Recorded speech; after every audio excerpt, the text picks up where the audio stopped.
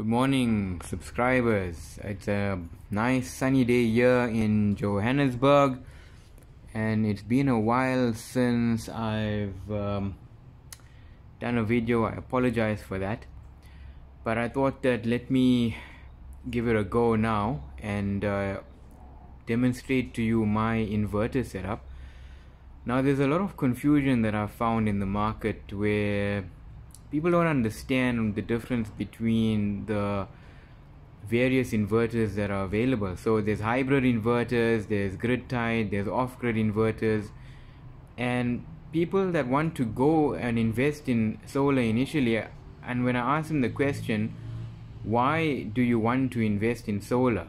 Is it for backup purposes, or is it to save or to supplement your electricity generation? And they often are unable to answer that question. So there's very many differences, and there's different expenditure, when it comes to getting a backup power supply set up. And often I just advise people, if you just want something for backup and you're not interested in saving electricity, then just go ahead and install a generator. But coming back to this, the purpose of this video, so we want to try and differentiate what the different types of inverters are available, right? So I've got a Goodwe set up here, and it's a hybrid grid-tied inverter. So what does hybrid mean? Hybrid means that you've got to have a battery backup. So I've got two Pylontechs there, and they give me about 4.8 kilowatt hours, but I think the only usable power from there is about I think it's about 3.8 kilowatt hours.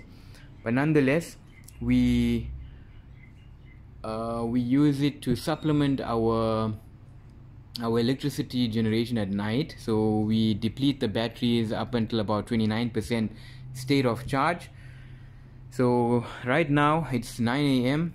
on a beautiful sunny Johannesburg morning, and we're generating about 3.4 kilowatts from our panels at the moment. All our panels are north facing.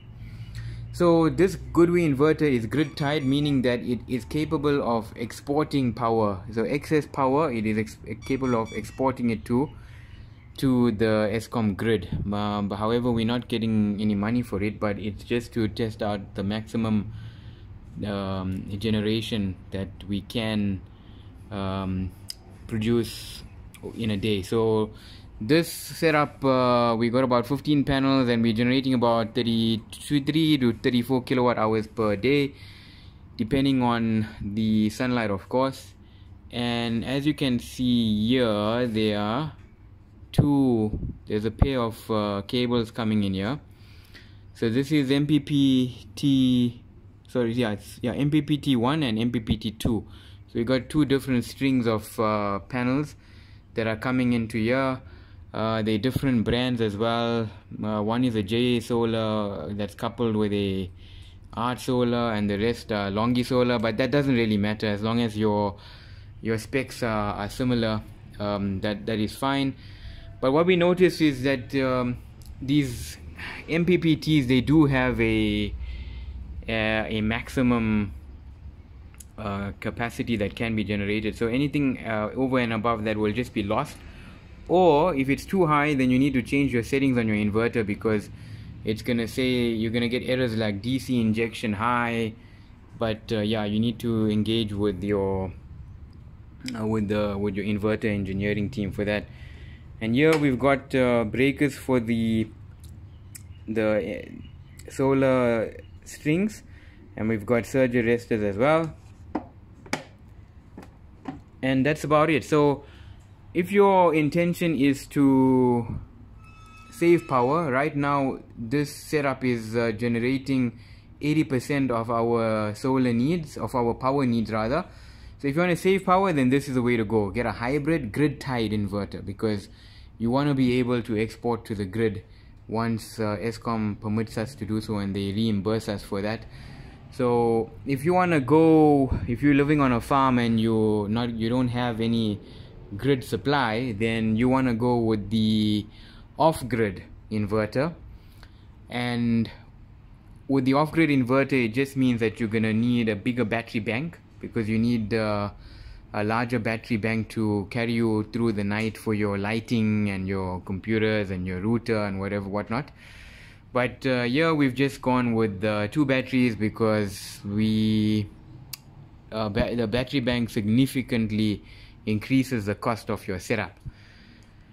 So yes, what have we spoken about? We've spoken about hybrid inverters. With hybrid inverters, you need a battery bank.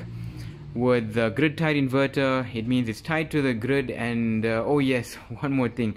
The hybrid inverter, it's also capable of supplying your entire house, supplementing your entire house with the electricity that's generated from solar. So if I'm running a single phase system here, and this is a single phase inverter, so that means that all my appliances are connected on that one phase, with my geyser and all of that. Now, although I do have solar assisted heating for the geyser, the inverter can still supplement the elements consumption through the solar generation from the PV, because the grid tied inverter, whilst it's exporting, and say the geyser is consuming 4 kilowatts and PV is producing say 5 kilowatts,